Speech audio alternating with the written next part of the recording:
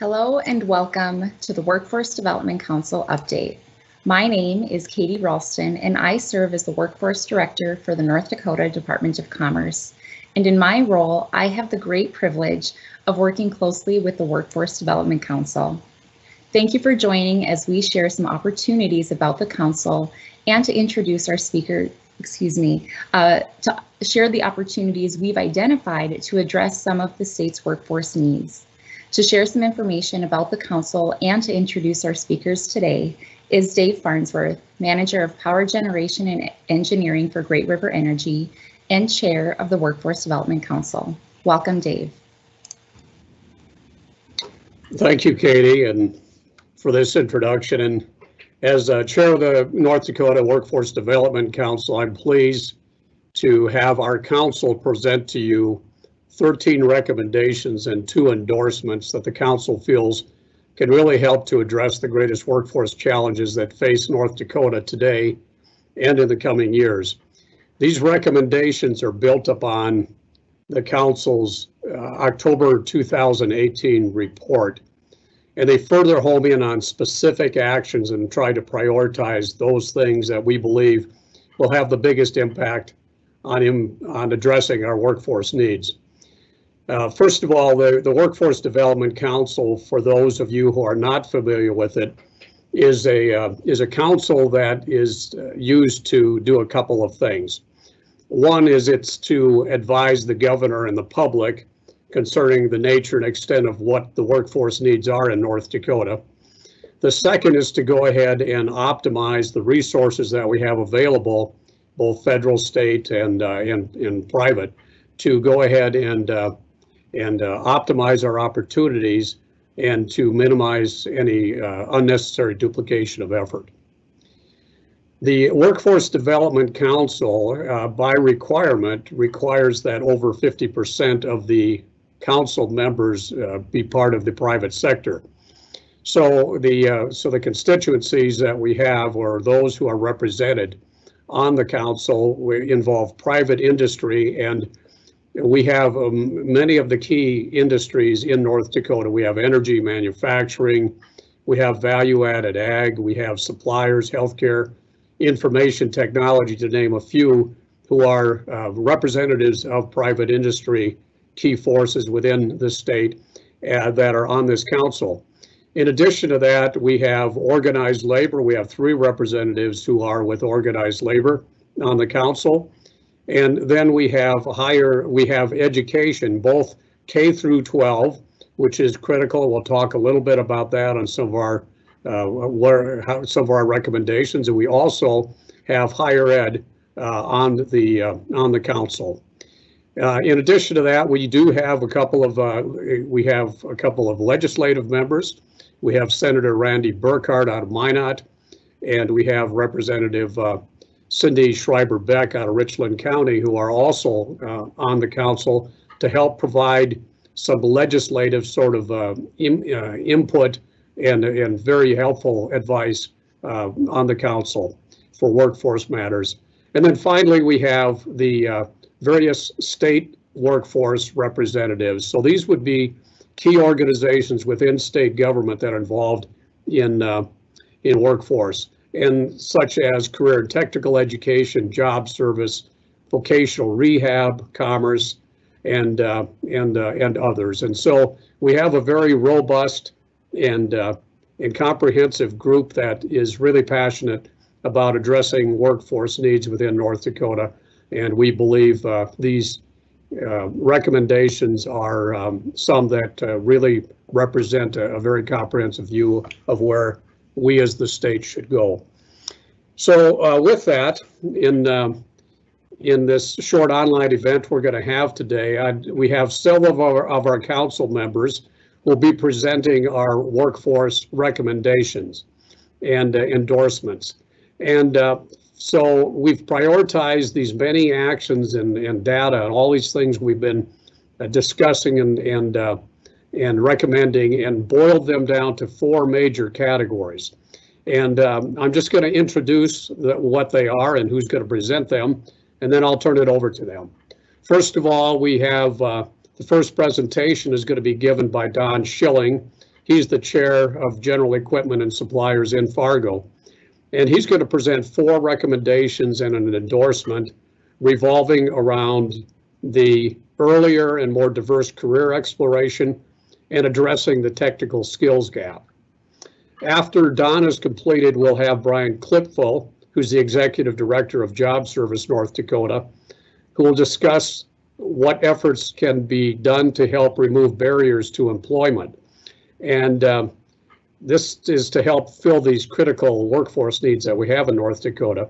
And the council has chosen specifically 3 recommendations that are going to help integrate ex-offenders back into society and to help reduce recidivism by helping them re-enter the workforce. Katie Ralston, who you've already met here, she's the workforce director for the Department of Commerce. She'll detail the efforts that are already underway and can be used to further, or in other efforts that can further forward occupational license reform. This will help to streamline the process and ease the ability to attract qualified licensed individuals to work in the state of North Dakota. Katie will detail 4 recommendations that are being promoted by the council. And then our final presentation will be given by Pat Bertinelli, and he's a council member who has spent quite a bit of time up in the oil field, and he'll be coming out of the Rough Rider Center up in Watford City. Pat's going to discuss 2 recommendations and 1 endorsement that the council believes will really enhance the efforts for recruiting and retaining employees, new workers in the state.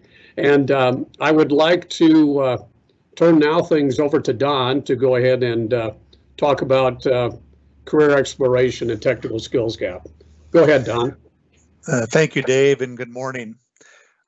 Over the past several years, the Workforce Development Council has been focused on finding and filling high demand jobs and addressing our technical skills gap. The pandemic shined even a brighter light on what we already knew, that North Dakota high demand careers exploration with our youth is critical, especially in a time when face-to-face career fairs or job internships and job shadows are very limited. Many of our youth are missing out on meaningful career exploration activities. North Dakota has an opportunity and a necessity to become a leader in engaging youth early and creating a consistent and integrated approach to career exploration and skill development with a tighter alignment of the North Dakota educational system, that would be K through 12, CTE, and the North Dakota University system, and investment by the private sectors. We must also attract and engage our existing underskilled workforce. I have 4 recommendations and an endorsement to review with you today. The council recommends the expansion of our career and technical education centers with the $45 million investment that was proposed in the governor's budget. The creation of CTE centers is in multiple school districts through a competitive grant process that demonstrates commitment, ensuring success through industry alignment and private sector match. This is our priority and a major opportunity to address the skills gap. Through these CTE centers, we would serve K-12 youth during the school hours and would serve to upskill our existing workforce in hours of operations that would be convenient for those seeking career improvement opportunities. These CTE programs will be delivered by both virtual venues and combined with on-site hands-on training processes. We can show our kids what these careers really look like. By expanding our CTE offerings and methods of delivery, we can truly begin to fill high-demand jobs currently available in North Dakota, as well as react to North Dakota's future needs. The next 3 recommendations I'm going to cover fit hand in glove with what the Workforce Development Council sees as critical need. The Council recommends that the North Dakota Department of Career and Technical Education and the Department of Public Instruction work collaboratively to promote and encourage increased opportunities for career exploration in our schools. Resources can be provided to the schools to better inform them of North Dakota career opportunities. Schools would be encouraged to provide career exploration experiences that work best for them, perhaps delivered in homeroom type venues where career discussion can be unique and open.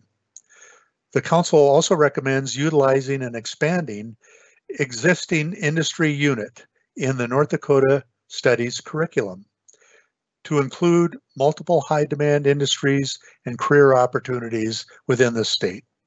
The Council also recommends development of a grant program to support the private sector in creating virtual examples such as videos and virtual reality experiences of high-demand careers currently available in North Dakota, and to be utilized by educators and students throughout the state. By coupling these three recommendations together, we can see our educational systems delivering more robust and comprehensive North Dakota career exploration experiences for our youth. Finally, the Council endorses the utilization of North Dakota Career Builders funds to promote a program to stakeholders, including businesses and employees, students, parents, and educators. Created through 2019 North Dakota Legislative Assembly, HB 1171, North Dakota Career Builder, is a skilled workforce scholarship and student repayment program aimed at attracting people to high need and emerging occupations in the state. This program is administered through the North Dakota University system. Through December of 2020, however, only about 1/10 of the dollars available for this program have been committed. We must do a better job of marketing these programs not only to our youth, but to private sector employers. These programs require partnering of a student and a potential employer and is critical for its success. Thank you for listening to my section. I will now turn this over to Brian Klepfeld, the Director of Job Service in North Dakota. Thank you, Don. A lot of good stuff going on with all our committees. In 2018, the Workforce Development Council identified populations with barriers as a key theme to solving workforce challenges across North Dakota. We've had a subcommittee of the Workforce Development Council dealing with the populations with barriers, and there are a lot of different barriers out there, anything from homelessness to addiction to there's just a whole list of different things that you can consider. We looked at ex-offenders, and ex-offenders were identified as one such population to experience barriers to entering the workforce, including the lifelong impact of criminal conviction on their record. Just a few statistics for 2020. So there were 1,600 prison releases approximately each year. Okay, without a steady paycheck allowing the basic needs to be met, such as housing and food, many ex-offenders return to the prisons. Recidivism rate of 40.3% in 2020. Reducing recidivism is a public imperative, and DRC, Department of Corrections Rehabilitation, has seen this number reduced when the population participates in both education and work experience in preparation for obtaining gainful employment upon release. The employment rate at the end of October was 4.4% in the state. And with this pandemic, we were one of the lowest unemployment rate states in the nation. And through the COVID-19 has impacted workforce statewide, low unemployment remains a challenge. And still, even with this COVID and all the things that have slowed down with the economy, There are still over 13,000 job openings with in-demand jobs in skilled trades, transportation, IT, and a wide variety of other industries. And our committee and Workforce Development Council endorses ex-offenders are a target group to fill these in-demand positions. The Workforce Development Council is recommending a three-tiered approach to create a pathway to successful transition of ex-offenders into our communities to improve employment and drive economic efficiency. The first tier is Job Placement Pilot Program. And this is a collaborative effort between Job Service North Dakota, DOCR, the F5 project, and employers with a goal to place recently soon-released ex-offenders into in-demand positions in North Dakota. Job Service North Dakota works directly with DOCR and F5 to identify employers and participants. Supplemental to existing service under WIOA, this is a federal grant that through Job Service that serves the less privileged. And so there are some federal dollars for this type of program. And there's also governor's set-aside dollars through the WIO program that we'll be using to fund this also. We will serve an additional 40 participants per year in both Fargo and Bismarck. So we're looking at 40 per year, so a total of 80 in the biennium. And when you look at 1,600 prisoner releases each year, this is a relatively small pilot project, but we figured we start small, and if this is successful, we can always expand later on. Using available WIOA funds and set-aside funds, the program offers an employee incentive by matching 50% of the participant's salary for up to 6 months. So if a business hires this ex-offender, we can match the salary up to 50% for 6 months, and additional support may be available for items such as transportation tools or equipment. And additional incentive for employees include up to a $25,000 in fidelity bonds for hiring ex-offenders in case something happens. So that's the first tier. The second tier is a kind of a certificate program. And again, this is a partnership with Job Service North Dakota, DOCR, and the Workforce Development Council. Utilizing the framework existing under the PRO board, participants, including ex-offenders participating on the job placement pilot, as well as ex-offenders preparing for parole. This allows the opportunity to apply for a certificate to demonstrate rehabilitation and work readiness in becoming a contributing member of society. And the thing to remember, this program does not remove any convictions from the record. So the process would be with the Department of Corrections and Rehabilitation. They have a lot of great training programs with Rough Rider industry. They have a great education program for GEDs and other things that we can get some trained, skilled workforce out of there. And so if there's an inmate that is ready for parole, the parole and probation usually does a background check to make sure that this person will be ready, and including in this background check that will go to the parole board will be a readiness for employment. And so that would be kind of an endorsement to say that, yeah, this person has participated in all the training programs they can and is a good employee and will be a good fit for an organization. And so it would be, it's a good program. There's a lot of well-trained individual ex-offenders that come out, and hopefully we can get them placed in the job market so that we can have them be a productive member of society. And this is not only a good program, it's really the right thing to do. I mean, we really need to help get those ex-offenders employed, and then plus it will help the job market in North Dakota. So then our third tier will be kind of a marketing campaign, and what we're doing now is probably pretty much kind of a marketing campaign. We're going to utilize existing statewide communication networks such as North Dakota SHRM, Chambers, and Job Service North Dakota Business Advisors. So we will, Job Service North Dakota, Commerce, DOCR, and the F5 project will collaborate to wrap around and promote their programs to employers. Now, some of this marketing, would include, maybe some testimonials from some businesses that have hired ex-offenders, and again, just to let them know that these individuals are trained and ready to be in the workforce and ready to rehabilitate. The focus of the campaign will be education about hiring sex offenders, including testimonies from ex-offenders, about the impact of being given a second chance to employers that benefit from hiring ex-offenders. So it's not just hiring sex offenders, hiring all offenders, but really to make sure that we have a workforce to choose from. And that's probably what the main focus of this program would be. There's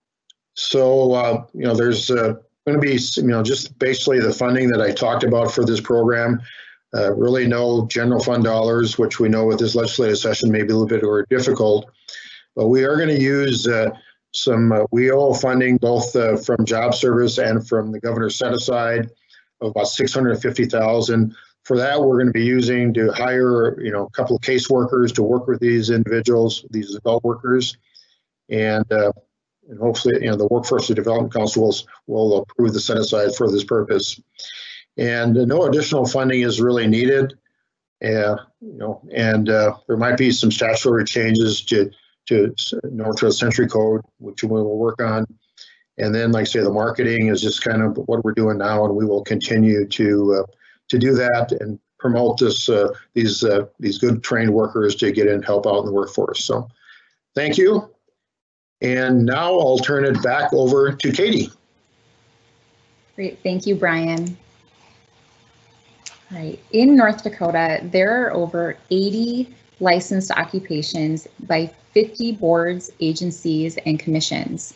During the 66th Legislative Assembly, Senate Bill 2306 was passed to promote license reciprocity for military spouses.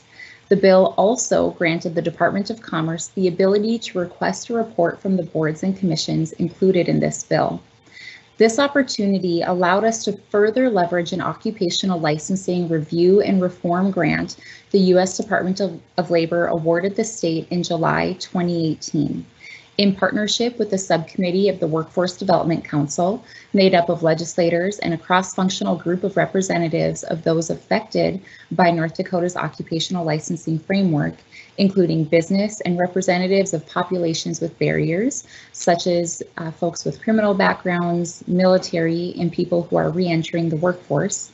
These funds were utilized to research North Dakota's schema for occupational licensing, to develop a thorough understanding of licensing in our state, discover best practices, engage licensing boards and commissions, and identify the best path for reform, with the goal of removing unnecessary barriers to employment while preserving the health and safety of North Dakotans and promoting competition.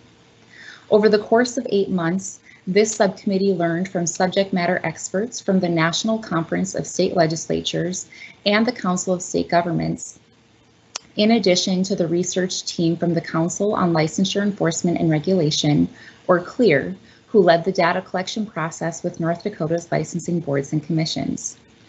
Through this work, some of the interesting things we found were that we have fewer boards than we realized.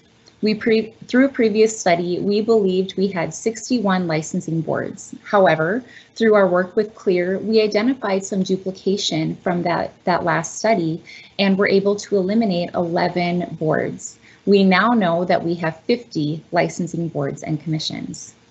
We also learned about a practice that has been widely adopted by our licensing boards, which we found out is unique and has created efficiencies in expediting application processing. 30% of our boards empower a designated board member to approve routine license applications, and 61% of boards delegated that authority to a staff member to approve routine license applications. Related to geographic mobility, we learned that many of our boards have already have practices in place to accommodate out-of-state applicants. 41% of our boards have informal policies in place to expedite applications for out-of-state applicants or to recognize out-of-state licenses. 20% have formal reciprocity agreements with other states. and 41% have endorsement provisions for out-of-state applicants. North Dakota also belongs to interstate compacts for teachers, physicians, nurses, physical therapists, and emergency medical service personnel. We also asked about board's compliance with the Military Spouse Reciprocity Bill, which was designed to make it easier for military spouses to get licensed to practice through expedited application processing or the issuance of a provisional license or temporary permit if an application cannot be processed within that 30-day timeframe. Since this bill was passed in 2019, and at the time of this survey in the spring of 2020, we learned that 58 applicants identified themselves as a military spouse, and only one was issued a provisional license. We are encouraged by the success of this bill and see more opportunities emerging to serve this population. The Council has identified the following opportunities to remove unnecessary barriers to licensed employment while preserving the health and safety of North Dakota citizens. The Council recommends removing vague or generic terms, including without limitation, the phrase moral turpitude and good character from licensing board policies, as this language may be interpreted subjectively when processing license applications. The Council also recommends establishing and making public specific criminal convictions that will disqualify an applicant from obtaining a license to practice and implementing a pre-qualification process for applicants who have a criminal conviction on their record in order to prevent the unnecessary expense of training and testing if a specific past conviction will disqualify the applicant from receiving a license to practice in North Dakota. Next, the Council recommends establishing an ongoing system for data collection from licensing boards, commissions, and agencies so future reform efforts can be specific to evolving needs, barriers, and opportunities. This will require a designated office or agency to identify data points and gather these annual reports. Finally, the Council recommends clearly defining who qualifies as a military spouse or dependent and including military personnel under the provisions of the Military Spouse Licensure Reciprocity Bill, Senate Bill 2306, that was passed by the 66th Legislative Assembly. That completes the Council's recommendations on occupational licensing reform. At this time, I'll turn it over to Pat Bertinoli to round out our update today. Thank you, Katie, and good morning, everyone.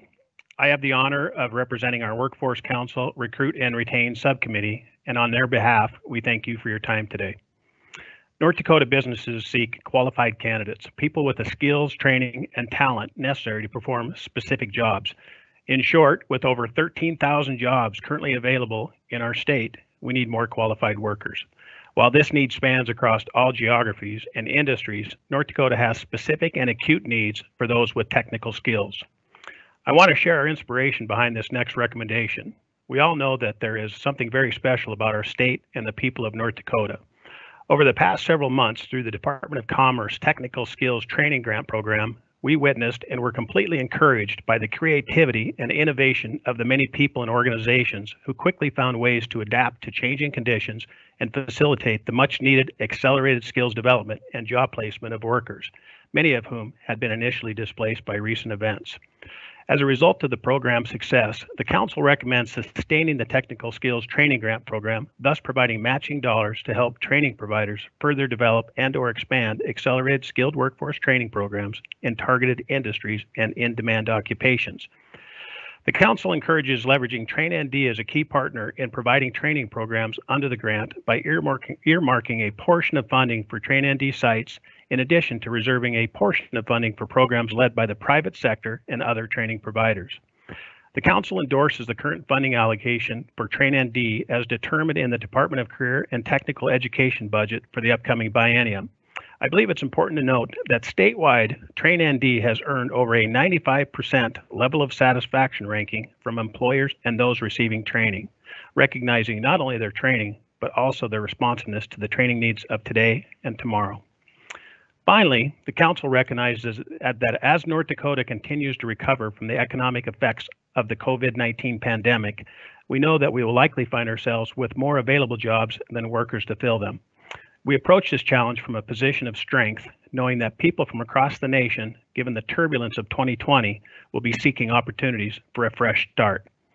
Just last week, Matt Walker, a credit strategist and contributing editor for badcredit.org, featured North Dakota in a blog titled Career Opportunities, Recognizing North Dakota as a Top State for Reducing Debt. Matt's mission is to bring financial literacy to his readers, which number in the millions. We certainly understand that we have our own set of problems in North Dakota, but we also see our opening to recruit top talent to our state. As a result, to support our industries with our state's highest in-demand jobs, the Council recommends investing in a targeted workforce recruitment campaign to support our industries in recruiting and attracting new workers to our state. Thank you for your time today. I will now turn it back to Dave for closing comments. Thanks, Pat. Thanks to all of you out there who have joined us today and are allowing the Workforce Development Council to introduce to you a number of critical workforce opportunities, which we believe will help meet the critical workforce needs in the state, both today and in the future. We see a bright future for the economy and the quality of life for the citizens of North Dakota if we could just rise to meet the challenge of workforce needs that currently face us. Feel free to share this online event. It's been recorded and can be found on the Commerce website, which we've listed here, commerce.nd.gov/workforce. You can share that with your organizations or individuals that may be interested. Also, if you have any specific questions, please feel free to contact Katie Ralston. We've listed her email here, keralston@nd.gov. Or you can contact myself, Dave Farnsworth, at dfarnsworth@grenergy.com. Thank you very much for your attendance, and we look forward to working with you. Bye now.